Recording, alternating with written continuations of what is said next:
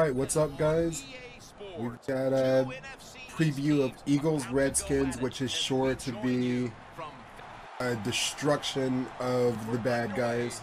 I feel pretty confident that the season is on its way up, and we're at least going to make some kind of push at making the season interesting for us, because all Eagle fans, I think if we're honest, got really worried and still are kind of worried with the way that we started and some of the things that we saw. So this is a big week for us. They're not really out of it because their division is sort of a mess. Such a mess, bro. Such a mess. Yeah, like nobody really started that strong in the division. The best team, the team with the best start in the division, I think, was the Redskins. Maybe the Cowboys. Well, the Cowboys were 1-1 also. The Cowboys went, yeah, actually 2-0, and could very well have been 3-0 had they not good call. Just completely lost it against Atlanta last week. But yeah, Giants barely coming in at what, 1-2, Skins 1-2, Eagles 1-2. Yep. And okay, so your Cowboys are missing so many guys. So and yeah, the big competition is missing their key weapons. Division, and I could really see if the Eagles can get their offense together, how they could really turn this thing around and be in it. Absolutely. Sadly, the Giants are saying the same thing right now, and I don't think many Redskins fans are feeling that way. But yeah, that's just what the division is. But all of that. All that means is that we've got to win ball games, especially division ball games. Yes. And this is one that seems very winnable. It's a very winnable game. I don't have a lot of positive feelings for the Redskins. Not so much in whether I like them or don't. Just I don't think that their organization is very quality. Nope. And the team seems to just be a disaster all around. The defense is not terrible. Not that you could tell by watching this, where a guy just completely falls down. No one else can catch him. Yeah, we've got athletes, man. We've got athletes. Get them the ball in space. That's the idea, but we've talked ad nauseum about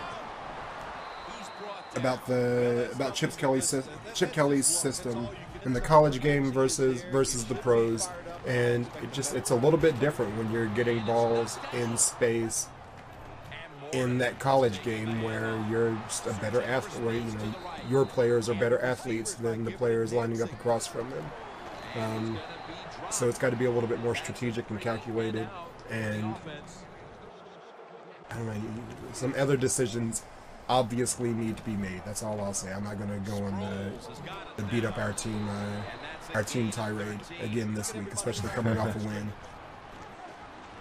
A win where they looked pretty good in the first half, and then let the Jets get in it a little bit to make it interesting at the end. But at least they found some offense, and they found it without DeMarco Murray last week. Right.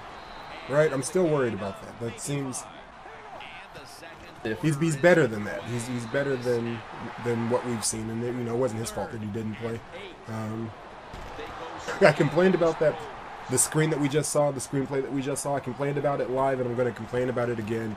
How does Darren Sproles not know to run around that defensive end who's making the Daniel step? Anytime a D end goes around the outside, that's officially the Daniel step now. Well, your DNs had no problems figuring out what to do. Smack. Can you tell a difference in the way the game is playing with this most recent roster update? A bit. It does. I think we said this during the game. It seems like the bad teams are worse in ways that don't necessarily make sense, or in ways that ensure that they remain bad. Yep, absolutely. That you're not meant to You know, if the game feels like the Eagles are a better team than the Redskins, there's a very uphill battle for the Redskins there. Yeah, there was absolutely that feel to this game. And the Eagles don't feel like they've gotten any kind of boost, nor should they have. It's just the Redskins seem the game is really bad on the Redskins, and somewhat rightfully so. But sometimes, you know, a good play call should result in a good play, at least some of the time. Yeah, it's just a game. Redskins fans want to have fun too. Right. Right. Yeah, I guess we don't really think about that because our teams can be bad, but they're never that bad. Right. So, you know, if you're a Browns fan or a Skins fan or a Jags fan and you buy Madden every year, you're just miserable the whole time because your guys are so inept. You know what you do? Play with a different team. Play Ultimate Team. Play Ultimate Team. Yeah, you play Ultimate Team. Yeah, absolutely. Make the Jaguars good. Give them Aaron Rodgers. You know, give them Marco Murray. As an NBA fan or NBA 2K fan, something that I've found over the years, or as a Lakers fan who plays a lot of NBA 2K, let me say that, there came a point where I was playing a lot of my player and doing things that didn't involve me having to play with a miserable team.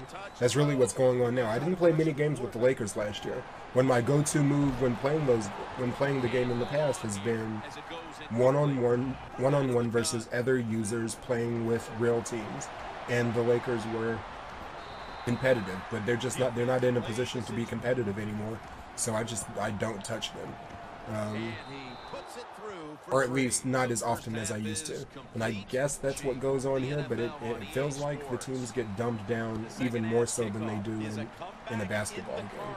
So for that, I have sympathy for fans of bad teams. I'm not going to say for Redskins fans, but I have sympathy for fans of bad teams. Look at this. So this... And that was the moment, right? This is coming out of the half, right? The defense gives up a play to make it beyond a two-score game at the half. We come out first play after the half. Kirk Cousins, who is absolutely horrible and the worst quarterback I've played with in Madden 16. Thus far, huh? I will commit it to offend people, whatever. Kirk Cousins doesn't. No, anyone, start your kicker at quarterback before you and get the same results as Kirk Cousins. He was absolutely terrible. And we haven't talked a lot about what's going on the screen because it's 26-0. Washington has had maybe one first down at this point. Oh, it is just a rough day at the office for the Redskins. And then Colt McCoy comes in and on his second attempt throws another interception. So the Redskins, oh, please. We got to play with these guys again later on in the season. Yay. Yeah, by then they will have won 2 games and gotten a little boost. Maybe. Yeah, you know. Fair enough. That's what we need to see out of Murray. That once he's running, he's hard to stop. But getting him the ball on a swing pass, as we just saw here, is a little less likely to happen. Right. Yeah. Just completely strokes the guy off. We want to see that power game from him, man, and he didn't play any last week, so I guess I can't really be down on that. But it's still just more so than it's him not playing. It's just another game with no yards is what it feels like. So I don't know. I'm anxious to see him used in a way that highlights his abilities, so that I feel like I've confirmed that he's either not the player that we hoped he was, or that are affirmed that he is the player that we thought he was. That was just a beastly run. I think that was a lot of crazy jukes, and then Morris gets the first down. I was a little upset with get that. The computer was get that one. Oh, no. Just maybe a bad button press, but there's no reason that the guy shouldn't have just held his arms out like a basket and caught that. Just full disclosure, that should have been an unfortunate interception. Should have been. I was pressing Y. I switched to a player and then I get that. Ryan Matthews and Darren Sproles ran the offense very well last week, which made a lot of sense. And it has me wondering if those two come out again this week and run the offense well, and Murray sits again. Why not? At what point do you feel like, well, maybe we're okay with just Matthews and Sproles, which is one more good running back than most teams have? Right. And maybe you try to get something for DeMarco Murray before Week 8. Maybe. Okay. I accept that. Ryan Matthews, Darren Sproles feels like. Plus, he's unhappy, which he had to kind of see coming because he comes from a system where he's a lead back and enters a system where there's 3 running backs. Well, you would think that would help him out, considering like the big concern with him and coming into this year was he had so many carries last year. How is he going to bear that kind of load again? And it seemed perfect with, well, he doesn't have to bear that kind of load. He's got his 2, brothers there with him who can handle business. We haven't seen him contribute. And that leads to those questions of, is he done? And God, I hope not. I really hope not. Everything that I've heard about him and his work ethic and energy and blah, blah, blah, blah, blah, leads me to believe that it's highly possible that he's not done, but then again, it's possible that he is. And if that's the case, then let's go ahead and try and get something for him. Because one of the selling points can definitely be, hey, he doesn't have many miles on those wheels this season. He's well rested. He is well rested, yeah. And if you need someone to... Looks like there's a couple teams that would stand to have a running back. Sure. Who couldn't use one? Ryan Matthews has got a bit of speed, too, on a couple plays ago where he comes out of the backfield and makes just a quick inside turn upfield. It happens so fast. Matthews is the fastest running back on my ultimate team also. He's a speed back for sure. Like, he's got a little speed and a little power. I just acquired him within the last few days and saw he's at 90. I was really surprised by that 90 speed. Yep. And in ultimate team especially. Yeah, a 90 is a very fast player in ultimate team. All right, I'm patting myself on the back right now. It seems like I get one of those like every 50 screens you throw, but I'm ready for, I'll say, at least half of the screens that get thrown, and I'm trying to do that, and It doesn't happen. I mean, we're both on to each other. There's a lot of plays that we see coming. You're much better at using, especially in the shallow game, try to get those interceptions. So yeah, I've dodged quite a few bullets with you being back there. Not that time. That one also took a long time to set up. Yeah, we talked about that live game. That screen took forever to develop. So just a word to the wise guys, when those screens start developing slowly like that, take a look and make sure there's not anything goofy happening coming from the linebackers or safeties, because it might be a bad move for you and your team. Yeah. And a sign that the play is being blown up. A lot of those screens have a route on the opposite side where a guy just runs deep or runs a deep cross. It's really hard to keep your eyes on those 2 places at the same time. Yep. But sometimes if the defense commits heavy to the underneath and the screen, then those guys can get very open. Yeah. Go ahead and try and make the read to see if it looks like a player might be in position to blow up the screen. You have about 2 seconds to do that before you even need to look at the screen most of the time. Sure, yeah. And yeah, if it's gone, then go ahead and take a, like Daniel's saying, go ahead and take a look at that other route, because more so than any other year, that receiver going out on that secondary route or the route on the other side of the field will make a play on the ball. They used to not do that. Oh, especially in one-on-one, give him a shot. What do you have to lose this year? Yeah, they'll make a play. So that, we're just trying to score some points. We got 50 points scored against us. I'm furious about having to play with these guys for the last hour at this point. And after the yet another drop that a guy could have easily caught, I decided we're just leaving. We're so embarrassed to be the football team. Hey, thanks for not killing me today. There you go. Side note. Thanks a lot. Sam Bradford gets the win against Colt McCoy, and for those who were fans of the show, you guys know further hammering home your argument. Yeah, I became a Bradford fan when he was in college, and I use the word fan loosely because I don't pull for other teams. But I believed he was an immensely better quarterback than Colt McCoy, and I didn't understand the argument for Colt, so I took a little bit of pleasure in my Bradford-led Eagles beating up on the semi-Colt McCoy-led Redskins. You know, McCoy getting his shot after Cousins proved to be ridiculous. Cousins isn't proving to be much better. I don't know. Things were kind of a little fooled by week 1. They played the Dolphins close. Right. And a lot of people thought the Dolphins were very good. Well, it's starting to look like the Dolphins aren't as good. Sure. So that makes the Redskins not as good. You know, you absolutely. I can see that. You almost beat a team that's looking kind of bad. Well, on that note, I'm not going to say that the Eagles are going to win 50-7. But I do feel that the Eagles will win by multiple scores. Now, sure. I said that about the Patriots and Jags last week, and the Patriots ended up putting 50 on the Jags, 51. So maybe my prediction here will help your Eagles out, and they'll put 50 on the Skins. Now you know you'd love every second of that. I would. And I feel like Chip Kelly owes us a 50-point game. Because that offense is built to score 50 points, right? What's he there for if the team isn't scoring points? It's not defense. Well, it sure ain't defense. Right.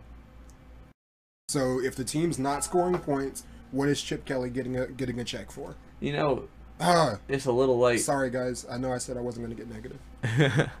Well, then I won't stay negative, but I'll say this.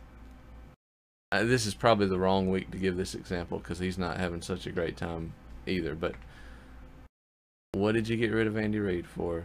Because Andy Reid could have put up the same win-losses with a more pro-suited offense.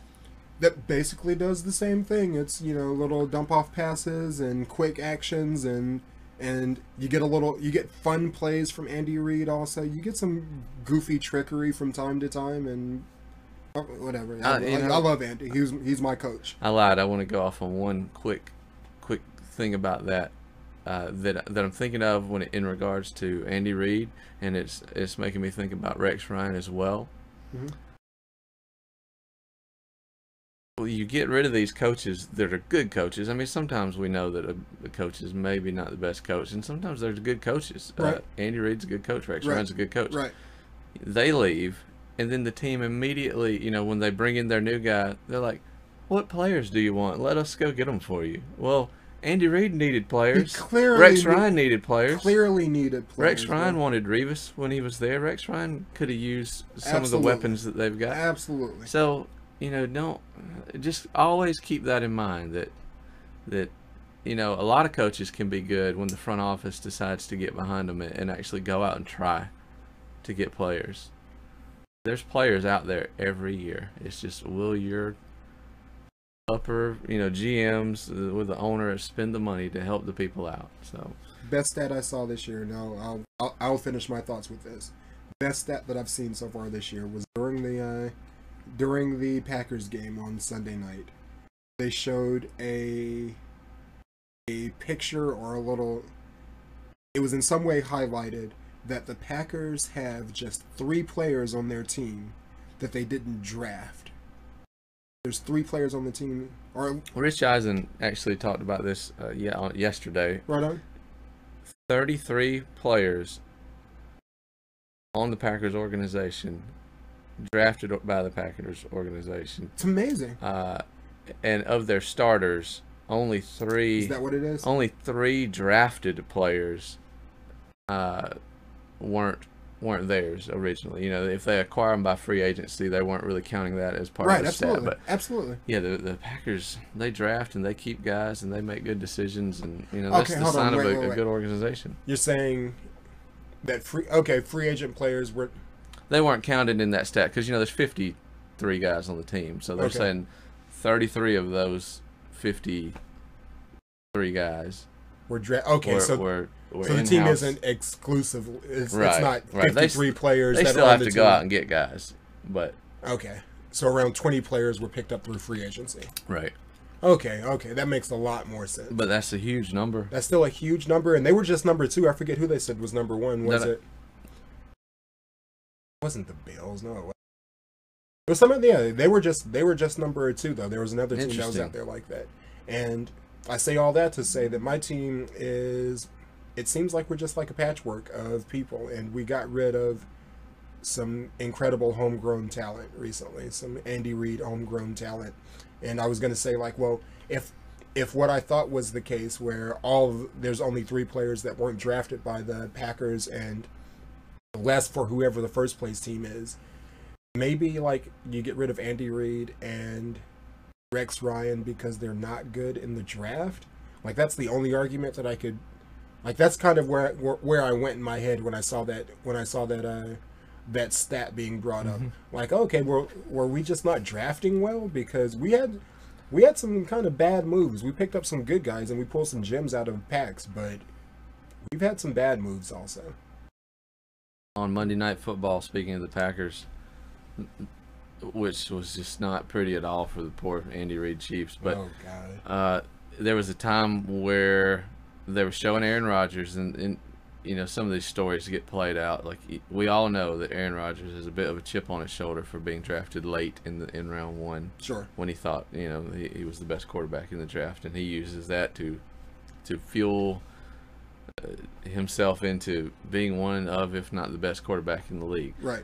Well, John Gruden, you know, they were discussing that, and he's like, you know, I was in Tampa that year, and I passed on him and drafted Cadillac Williams, and Cadillac was pretty good, but, you know, can't help but wonder, right? What if I had drafted Aaron Rodgers? You know, a lot of teams had the opportunity to get him. Sorry. So, getting into the picks, we'll breeze through those. Giants at Bills, our first NFC game on Sunday. And I'm gonna go Bills fairly with a little bit of confidence. I think Bills defense is gonna really give the Giants offense some fits. They can cover the receivers well enough, and quarterback play is getting better for the Bills. The run game's solid. They've got some, you know, and it's not much of a drive for the Giants, but it's a home game for the Bills.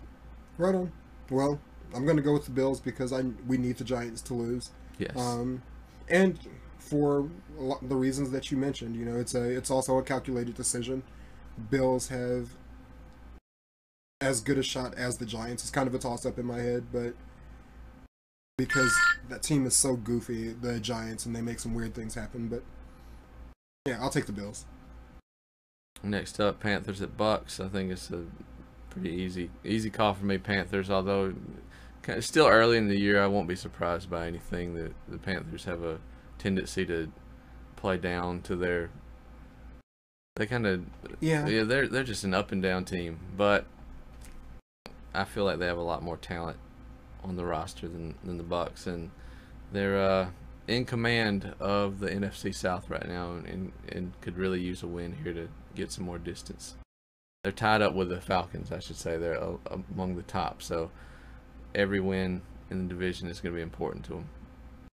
You went Panthers? I'm going Panthers, yeah. Yeah, Panthers, final answer. Bucks, sadly for Dusty, are just not there yet. So, yeah, easy pick. Panthers, Falcons. Going to make the NFC East or South, whatever it is. NFC South? Yep. NFC South is going to make them the matchup to watch in that division. So, there you go. Eagles, Redskins, we've talked about pretty thoroughly. I'm going to take the Eagles. As a matter of fact, I did it with the Steelers and barely escaped last week, but I'm going to go Eagles. It's the lock of the week. Lock them in. Nice. I'm putting all my faith in. Lock them in. Clank. Eagles are the one team I'm guaranteeing to win this week. All right, if you lose any money, just drop the comments down there. Let me know what I owe you in the comments below. There it is. Yeah, I'm taking Eagles also, obviously. Redskins are a train wreck, and I'm looking forward to watching Robert Griffin sitting over on the sideline, pacing and trying to pretend to be engaged. It's the most captivating thing about watching Redskins games. The stories about how bad of a teammate he were kind of surprised me because he seemed like such a good guy coming out of college. Yep. And the fact that his O-line hated him, and this is all somewhat hearsay, but heavily rumored stuff that he was just not a fun guy to be around. Not a fun guy, and yeah, I'm with you. He didn't seem to be that person. He seemed like he was marketed as a better version of Cam, personality-wise. It was possible that I really felt like he was going to be up there in kind of the way that you think about Marcus Mariota or Russell Wilson, just those good guy, face of the franchise. Hope that you want them to do well no matter what, even if you don't like the team, you like the guy. Absolutely, playing good on Sundays and then Subway commercials afterwards, smiling and cheesing. His mom's in the military. Not joking about her service. You are appreciated, ma'am. Absolutely. There you go. Raiders at Bears. Bears are a complete disaster. Raiders actually looking not so bad this year. Maybe they're finally turning it around. So I'll take the Raiders. I'll take the Bears. Whatever. God bless the Raiders, but the Bears need one. Is Forte okay? Forte's okay. Cutler's not, but when is he okay? Jimmy Clausen can throw just as many picks as Jay Cutler. There it is. We'll see. It'll be a tight one. I'm just going to take the Bears just for the sake of conversation. I really don't have a dog in that fight. Texans, Falcons, Julio Jones. Goodness, he's looking so good. Julio! It's like roll tide, guys. Love it for Julio, and I still can't get behind the Falcons, but I'll take them to win this game at home against the Texans, who are not bad on defense, but not good on offense. There it is. Yeah, I'll take the Falcons also. As long as that offensive line can hold up and keep Jadeveon Clowney and J.J. Watt off of Matt Ryan, then they should be able to move the ball. And what's the Texans' offense going to do if the Falcons can score 24 to 28 points? Yeah, they're not likely to outscore them. Yeah. Packers at Niners. I don't know that there's going to be a game where I don't pick the Packers. Yeah, can we get a train sound every time we talk about the Packers and the Patriots? Because what do you do when two 5,000-pound trains are headed directly towards each other on one train track? I don't know. Maybe I can't watch. Maybe that's how I feel about that. You should probably turn away because it's going to be when you've got loved ones on one of those trains. It's hard to think about. Sure. Oh, there's a lot of season left, and the Broncos and the Cardinals are in that mix too, and the Packers are going to play the Cardinals soon enough, so that'll be a pretty fun game. But yeah, the Packers for sure. If I hadn't already locked in the Eagles, then the Packers would be the easy lock. Yeah. Speaking of Cardinals, they have the Rams at home, and the Cardinals look so good right now, and I'm so happy for them. And I'd love them to win out in the NFC. And the Rams are the same Rams they've been for the last 10 years or so, it seems. So I'll take Cardinals. Watch out though, Cardinals. Those Rams are headhunters. Are young and headhunters, bro. Yeah, I believe in defense, man. And Cardinals don't have a bad one. The offense seems to be getting a lot of, rightly so, getting a lot of credit. But in a matchup that in my head appears to be, and again, I'm not knocking the Cardinals defense at all. They are the unofficial home team of the Belcher household. I'm going to pick the Rams just because I like defense, and I'm a big fan of their defense. And again, just for a little conversation. Yeah, it could end up being interesting if all goes very well for the Rams, but that offense is Yeah. Goofy, though. You're going to have to score some points, Rams, a little more than you have been. Sure. Vikings Broncos. We're actually going to do a video of this since the Patriots are on a bye this week, so I won't get into it too much. So, but the NFC team is the Vikings, and I'll just say that they're gonna have to.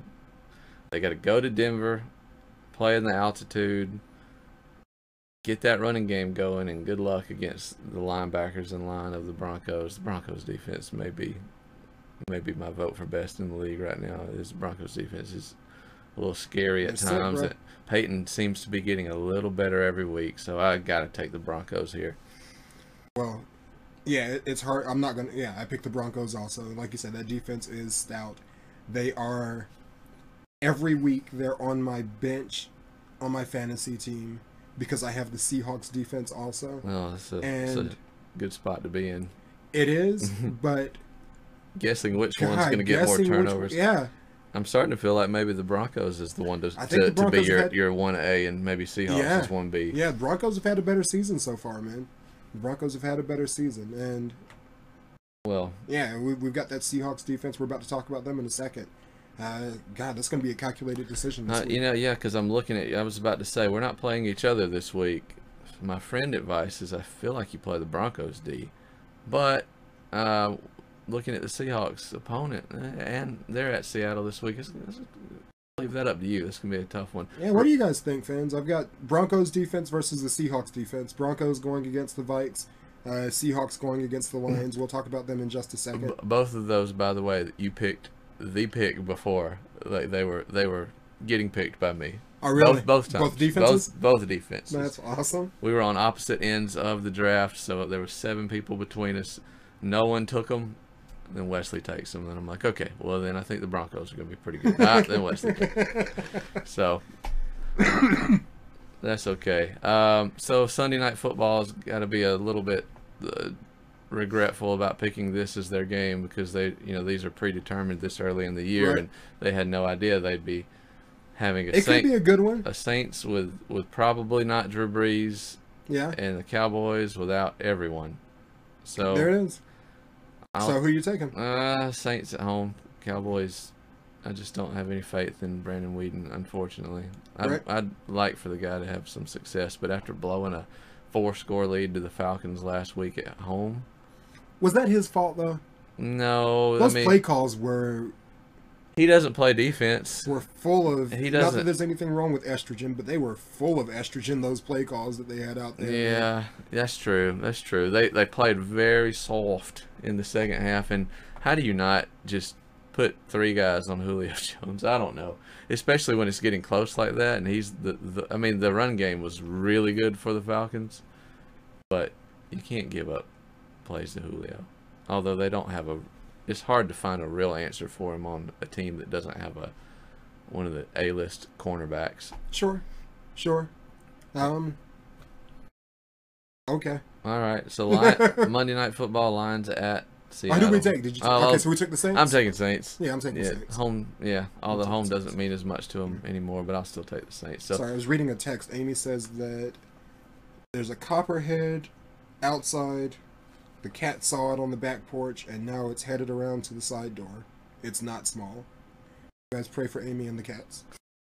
Stay inside, Amy. When he knocks on the door and says, "Flower delivery," don't answer. Don't answer. When he knocks on the door and says, "Pizza delivery," don't answer. Only some older viewers that watch the very original Saturday Night Live may get this, where there's this thing called Land Shark. I don't know if you remember. Yeah, I remember that. Yeah. Knocks on the door. Yeah, that's right. Telegram, and it goes back and forth, and they finally open the door and they get eaten by the Land Shark, and I don't know. Some of that stuff I just kind of like stared at it at the time, and then you think back on it, it was actually pretty good stuff. Lions at Seahawks. So you guys still hear the crud in me. I'm sorry. Seahawks should start turning around. Probably no Marshawn Lynch, but the run game can live without him. Yeah. Lions have a lot of weapons and completely inept on how to use any of them from the looks of it so far. Lions have a lot of weapons, but the thing that I feel like they used to hang their hat on was that defense, and the defense bolstered by Ndamukong Suh, and what's my guy's name from Auburn? Oh, Nick Fairley. Nick Fairley. For whatever reason, I wanted to say Nick Perry, but yeah, you're right. Nick Fairley. Having those two not holding down that defensive tackle spot, holding down the middle of that line, I feel like at least my perception of them has changed. My perception of that defense has changed because they don't have those two beasts clogging up the middle, shutting down the... Like, when you can shut down one thing and dictate what your opponent's going to do to a certain extent, it's easier to game plan, right? Right. So they just don't feel the same to me. And everything behind where those two players were just doesn't feel the same to me anymore. So they've got a quarterback with a rocket arm and arguably the best receiver in the game, second best behind Julio at this point. If you want to argue that kind of thing, but you can argue he's the best still also, because who's gonna argue too much with you? But yeah, all that said, there's not enough happening on defense, I don't to match up with the Seahawks total package. So Seahawks. And it's at Seattle, so. And it's, yeah, you got 12th man going strong. Yeah, Seahawks turned it around. We'll see if they're going to do it. If they're going to, it's going to have to happen. It needs to start like very now. soon. Yeah, like now would be a good time for that. All right, so that's it for the NFC picks and and our Eagles preview this week. So thanks for watching, everybody, and check out Patriots on a bye, but we're not. So Broncos, Vikings. No weeks off. We'll see you there. Take it easy.